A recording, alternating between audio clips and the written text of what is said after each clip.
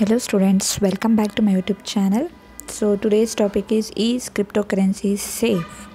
Is it safe to invest in cryptocurrency? So let's check it out. So cryptocurrencies are usually built using blockchain technology. So cryptocurrencies are stored using blockchain technology. Blockchain describes the way transactions are recorded into block and time stamped. It's fairly complex technical process, but the result is a digital ledger of a cryptocurrency transaction that's hard for hackers to tamper with. So here, if you invest on cryptocurrency, if you buy or sell, whatever transaction you do, so that records in the form of blockchain, blocks wise they record with the time stamped.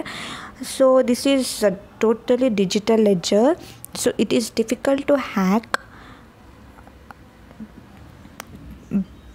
So in addition, transactions require a two-factor authentication process. For instance, you might be asked to enter a username and password to start a transaction. Then you might have to enter an authentication code sent via text to your personal cell phone.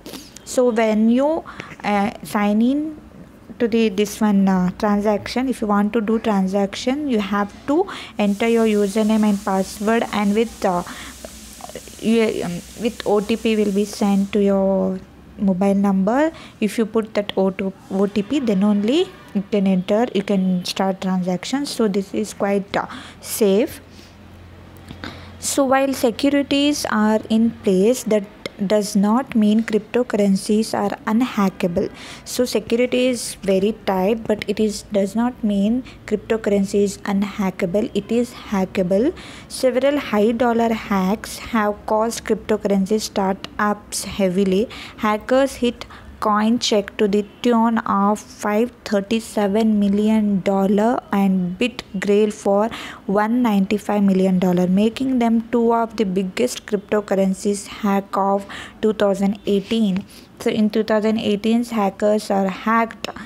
So this is very crucial. So unlike government-backed money, the value of virtual currencies is driven entirely by supply and demand. This can create wild swings that produce significant gains for investors or a big losses.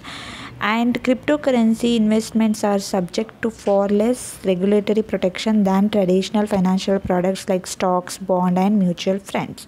So here cryptocurrency is safe, but not its 100% guarantee is given. It is quite security is there. If you want to do transaction, you have to put this one username, password, and OTP, everything. But the hackers can hack the billions, trillions of dollars. So this is quite disappointed. So this is completely digital transaction, digital ledger, digital everything digital. So there is no physical transaction here. So this is quite risk. Depends upon, the risk is completely on by investor.